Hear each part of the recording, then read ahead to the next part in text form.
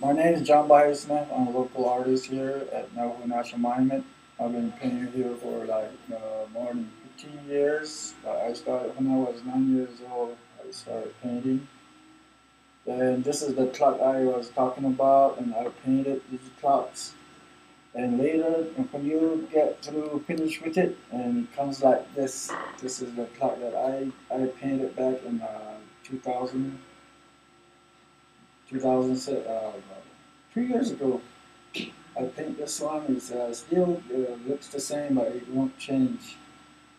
I put the welding in there with the pottery background and put a handle on there. Put it back in, put it back together, and that's what I do.